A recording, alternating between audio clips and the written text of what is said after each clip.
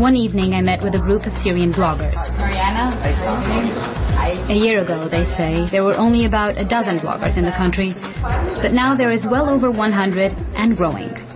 We got more freedom than we used to. I mean, we can express ourselves online a lot more than before. I mean, it's not about the government, what the government wants us to know anymore.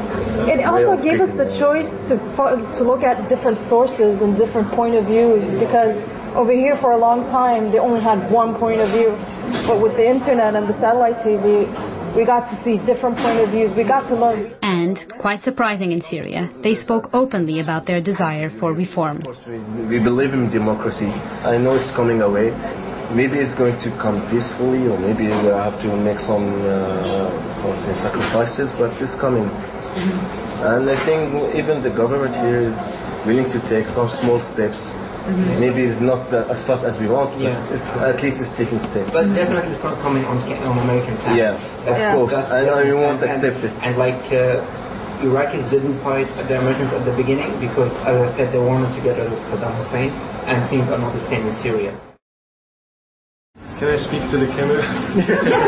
Audience in the US, we are normal people. We all go to dance, have our own dances, and some of us listen to rock music as I do. And we have open-minded and closed-minded people. We are normal people. We don't have camels to park near our homes. And we go to school. Yes. We have cars. And we have electricity. And we have electricity also, buildings and internet.